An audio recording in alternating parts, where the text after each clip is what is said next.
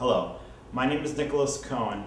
I'm a physician, and I'm here to share with you a top 10 list of tips of insulin management for type 1 diabetes. Tip number 1, my recommendation is an insulin pump. A continuous insulin pump provides the best and easiest and most effective control of insulin in type 1 diabetes. My second best option, or the number one alternative, is multiple daily insulin injections.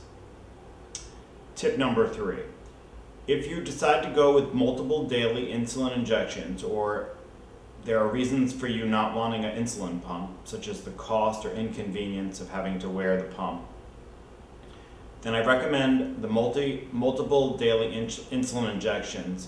Giving yourself, my specific recommendations for insulin are Lispro, a shot before breakfast, which is a fast-acting insulin, and a shot of Glargine, which is a long-acting insulin, that too before breakfast.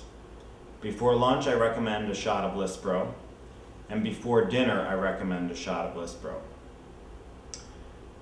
Tip number 4, the dose of Glargine. The dose of Glargine should start at 0.15 units per kilogram. So you take your body weight in kilograms and multiply it by 0.15. Of course, you're doing this with the help of your doctor, but this would mean for a 70 kilogram individual, which is an average sized person, 10 units of Glargine before breakfast. Tip number 5, the dose of Lispro is, I recommend starting at 0.05 units per kilogram before each meal. This would be for a 70 kilogram person, 3 units of Lispro before each meal. The dose should be given about 15 minutes before you actually eat.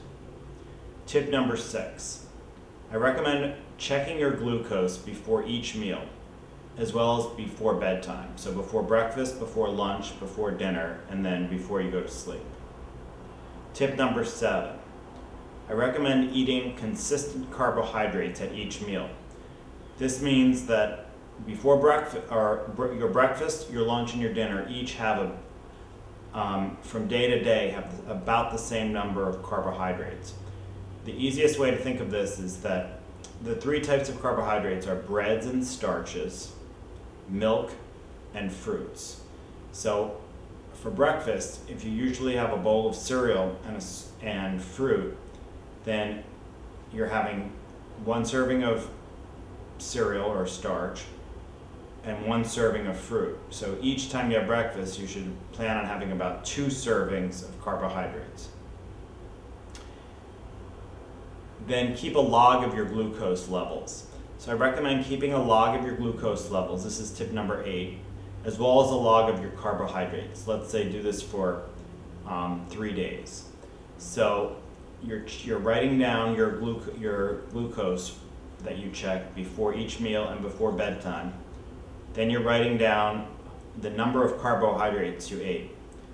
So if you had 2 servings of carbohydrates for breakfast, 2 for lunch, and 3 for dinner, you'd write for each meal that number.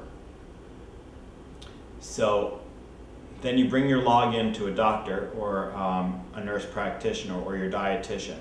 And this is a great way to be able to adjust the amount of Lispro, which is the short-acting insulin, as well as the amount of Glargine, the long-acting insulin that you're getting. And tip number 10 is to believe in yourself.